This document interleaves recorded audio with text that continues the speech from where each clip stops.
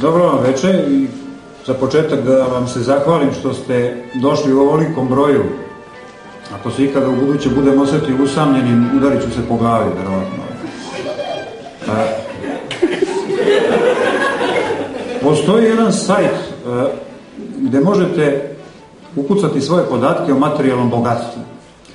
To izgleda otprilike tako što, recimo, imate stan od 65 kvadrata, vozite Opel Kadett iz 92. godine, možda imate i neki plac tamo negdje. I kad pritisnete dugmence, ispadne da ste 900 milioniti čovjek na svetu po bogatstvu.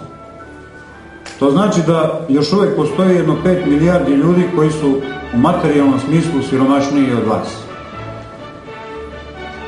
Ali, ipak, kao i kod onog bogatijeg dijela sveta, i ovdje vlada neka kolektivna anksioznost i nezadovoljstvo.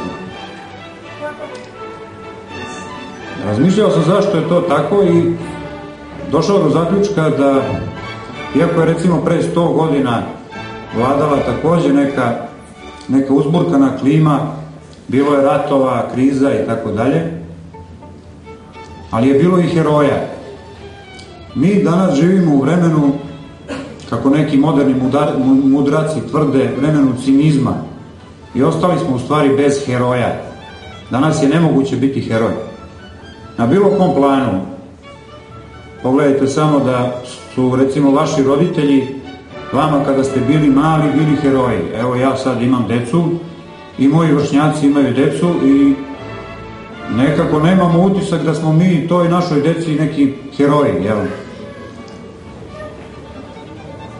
Mislim, ako se obraćam takvim mami, reći ću im da ni super, Spider-Man više nije onakav super heroj kakav je bio i on je pocrneo i ostali super heroji su postali neki obskurni likovi koji se pod antidepresivima bore jedni protiv drugih.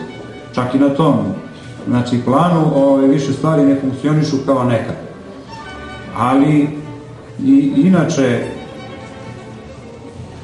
ako pogledate recimo sve one sitne gradske neke heroje, te ludake koje smo znali do pre 10 godina, koje ste viđali na ulicama, koji su vam vukli za rukav, recimo da vam uzmu cigaru i tako dalje, više ih nema.